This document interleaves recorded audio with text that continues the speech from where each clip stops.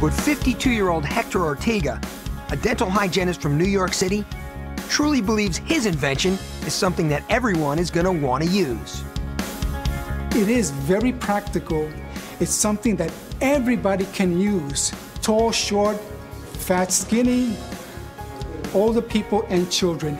Anybody in this room and everywhere in the country can use my invention. I am the greatest American inventor because my invention is not a toy and it's not something to have fun with. It's something that you will use to relieve someone who is in distress. The bladder buddy. What do you do when you desperately need to do number one, but there are no bathrooms available? This is how it works.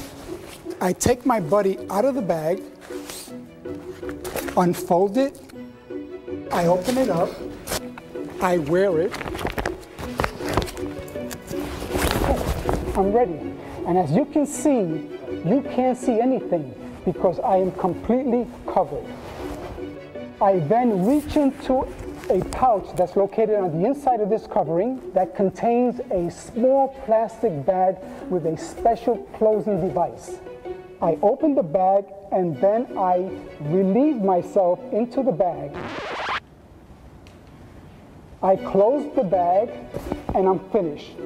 Open up my covering, I fold it neatly, place it over my shoulder, and then I can just continue on my way.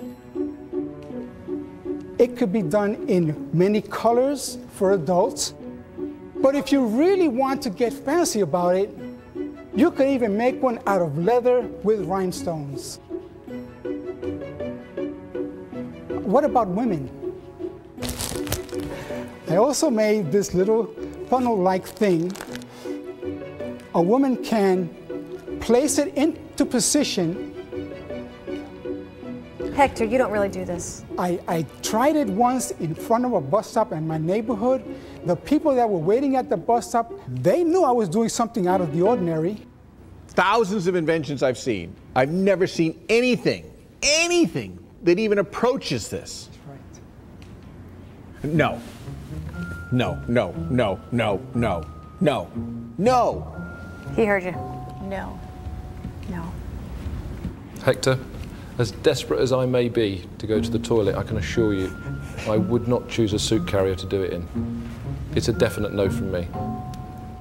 I can't even comment on it.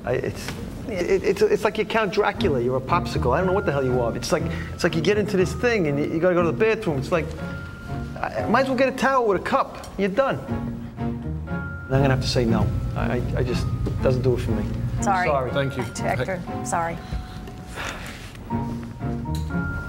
Oh my God. How can you wear something like? No wonder why nobody talked to him on the bus stop. I was a little bit confused why they would think of my invention as a joke. I don't understand why.